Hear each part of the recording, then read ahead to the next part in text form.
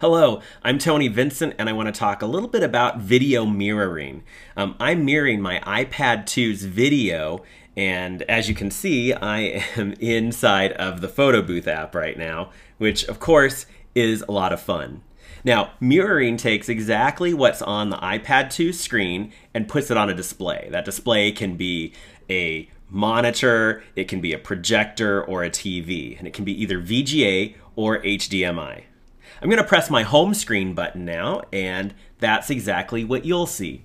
I'm using something called the VGA to USB converter. And so you will see when there's movement on the screen, some interlacing. And interlacing are those horizontal lines you see when there's movement on the screen. The interlacing is not something you will see when you're doing video mirroring directly to, say, a projector. I just have interlacing because that's an artifact of the way I'm capturing the video. But because we do have mirroring out, I'm able to capture video in this way, which is something we haven't been able to do before without jailbreaking. Then you can see exactly what I have on my screen. When I zoom in, it zooms in for you too. It really, truly is a mirror. Then apps like, let's say, Keynote.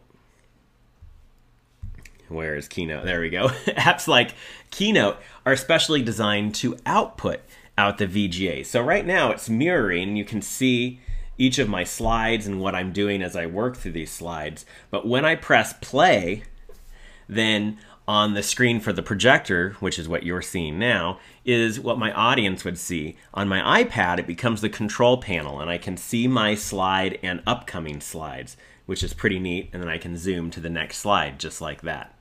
Again, you'll see interlacing now, but when it's connected to a real projector, the image really is nice, crisp, and clear. When I exit out of play mode in Keynote, then it takes me back to exact mirroring. And again, we can go right back to the home screen. And then what's really neat also is if I change the orientation of how I'm holding my iPad, it changes directly on the screen too. Just like that. And if I run, let's say, an iPhone app that isn't designed for the screen, it automatically turns it, and I can also, just like on the iPad, do 1x and 2x. The VGA adapter doesn't give sound. So if I go to an app like this calculator where you can hear typing, you're actually hearing that through my microphone from the iPad's speaker directly. That's not something that the VGA sends out. So you'd have to have separate speakers, just like you would when you connect a regular computer to VGA. Then if we compare this to the typical way that I usually show the screen, and that's through my point-to-view USB camera, it's a $69 camera, but as you can see here, we get some glare. Maybe you can see fingerprints, and it's not crystal clear because it's not a direct signal from the iPad. It's a camera pointed at the iPad. Though a big advantage is that you can see my fingers. You can see the gestures that I'm using on the screen. You can't see my fingers when I'm using video mirroring.